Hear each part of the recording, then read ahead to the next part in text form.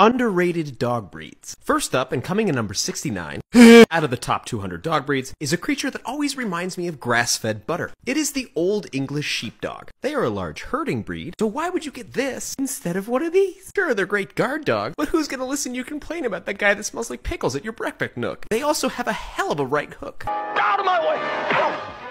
However, have you ever thought, I love big dogs and big man skirts? Boy, do I have a solution for you. The Scottish Deerhound. Somehow these perfect creatures are ranked 158. They have fantastic agility, some can even fly, the personality of an old fisherman. For some reason, everyone who loves little dogs either gets one of these little drama queens or these lovable but misunderstood creatures. But why not one of these? Ranked number 94, they were literally bred to sit in your lap. For thousands of years, they were just fluffy decoration. They were even nicknamed sleeve dogs. They're lovable and have great personality, and they only want to please. They also look like a freaking Ewok. I like you in the hind quarters.